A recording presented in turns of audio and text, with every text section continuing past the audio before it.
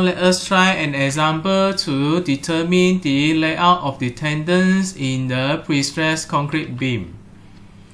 Based on the Magner diagram obtained in example 4, it is found that at the predefined eccentricity of 450, the applicable range of the pre-stressing force P will be between 1016.5 and 1675.9 kN.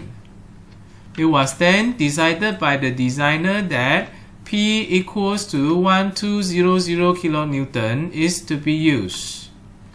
The question asks us to propose the layout of the tendons based on the specifications provided. The tendons used will be 7-wire standard strength with the nominal diameter of 15.2 mm and the spacing between the tendon will be 50 mm. You may pause the video for a while for you to work out the solutions. In order for you to determine the layout of the tendon, first you need to know the numbers of the tendons required. It is given that the prestressing load is equals to 1200 kN and the tendon size and types are given. You will need to determine its specifications for you to determine the numbers of tendon. Refers to the table here. 7-wire standard strength.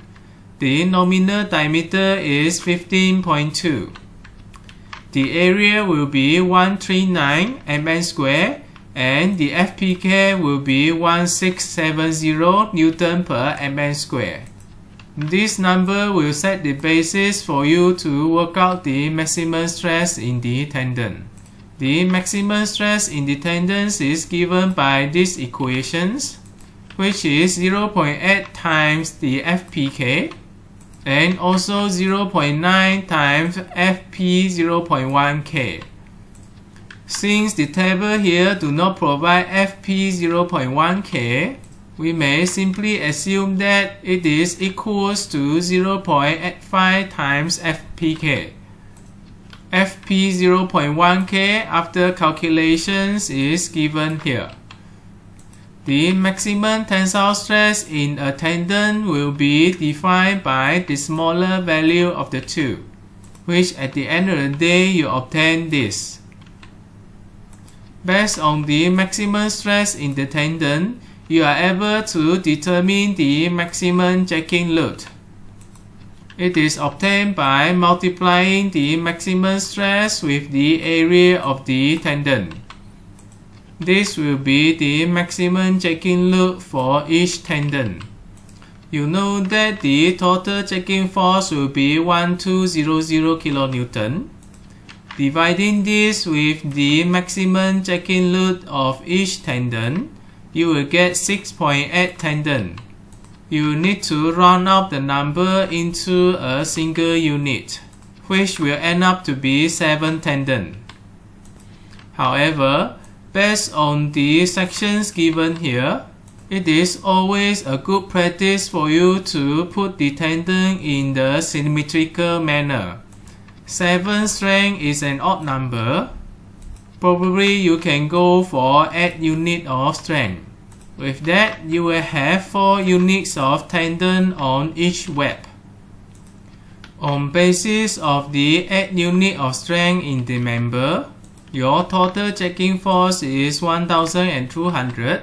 We are able to calculate the stress in each strength, which is calculated by dividing 1200 with 8 units of strength and also its cross-sectional area.